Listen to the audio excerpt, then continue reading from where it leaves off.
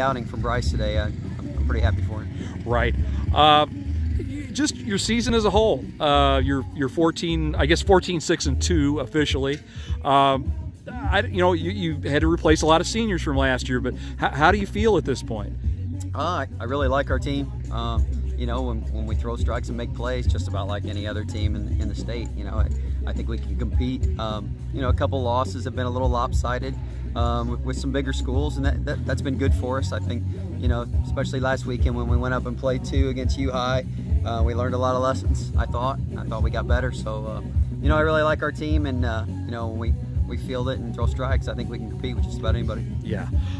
As we speak here, I know you said tomorrow, Thursday, you go down to kind of your old native area. You go down and play Alton Marquette tomorrow, and which is another tough non-conference game. But I think if I remember right, maybe Pleasant Plains next week, and that's always a big one for you guys.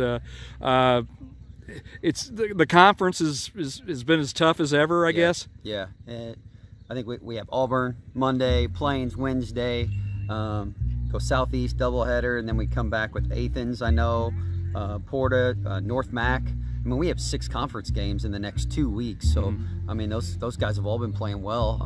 I think North Mac's playing really well. They're playing everybody really tough. So we'll have our hands full there, and then we end with a doubleheader at T-Town.